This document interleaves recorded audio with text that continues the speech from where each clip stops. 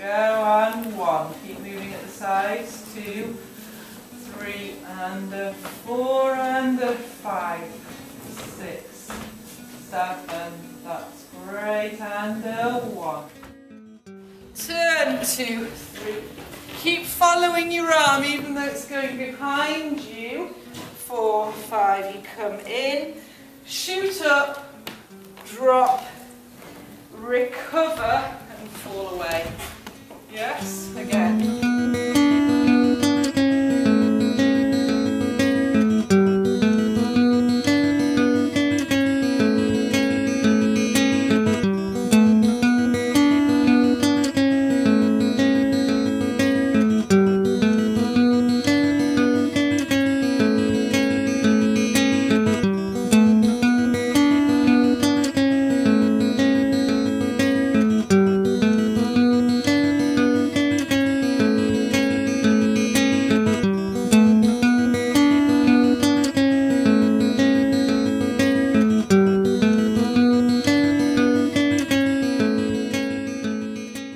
I know enough about the mental illness to think that this could be absolutely anybody that this has happened to, and I know enough about them to know that there's plenty in their personality and character that isn't to do with the mental illness, and they are so bright and lovely to be around.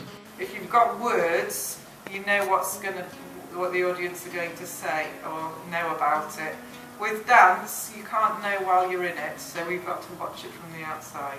So yeah, I don't know if what I say helps them or not really, because I do, in some ways I dismiss the mental illness, which isn't a good thing to do. Me trying to put across that I think that everything that they do is quite natural and nothing to be worried about, even if it's been diagnosed as a mental illness.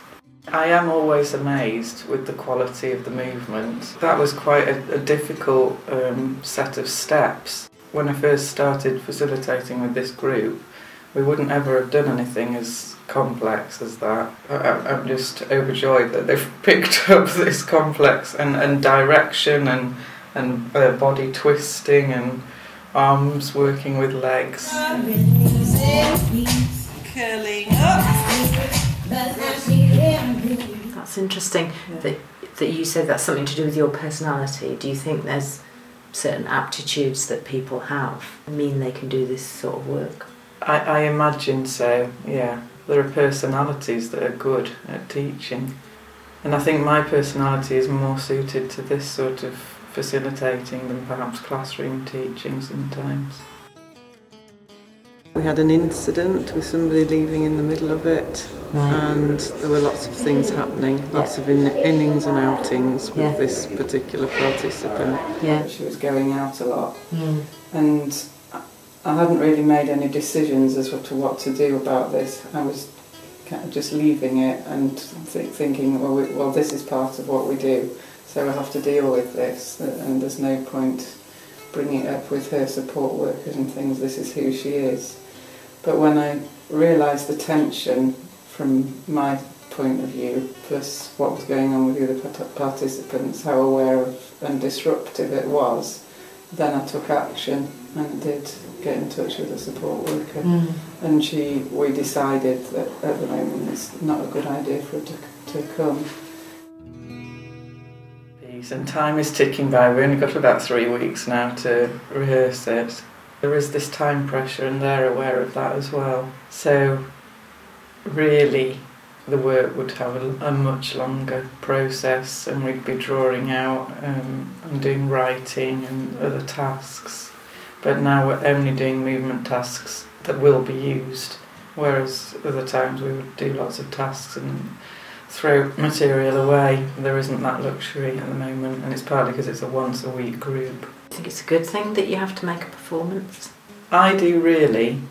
Well, the whole performing thing and showing a piece of performance with non-dancers, let's call them, is always aesthetically questionable, what people expect and who is the audience and everything. So it will be a converge audience and family and friends, which is also tricky because they're a sort of benevolent audience and they always say, wow, how far you've come, and rather than looking at it as a piece of dance that they would expect to see from any group of people, which is what I want it to be. It will be good, but it's partly my responsibility to get a really good piece of choreography together as well that uses that natural movement and those qualities, which I'm still learning to do. Every week they're practicing new skills. If we didn't make a final piece of choreography, I don't think they would learn the skills that they do. So working with each other, working under pressure, communicating, and if they do that performance, then that's massive, and I'm sure that they move on from the performance. So what's your normal process of reflection after a session? We immediately do a feedback session over coffee out of the studio. Who's we? All the participants and the dance students and support workers. Their usual strategies of the best moment, the most difficult moment. Sometimes they peer assess and they try and say one thing that they've noticed about somebody else in the session. And that it's not in the studio, it's over coffee. I think that's important as well. Changes the dynamic. Okay, thank you so much. Thank you. Brilliant.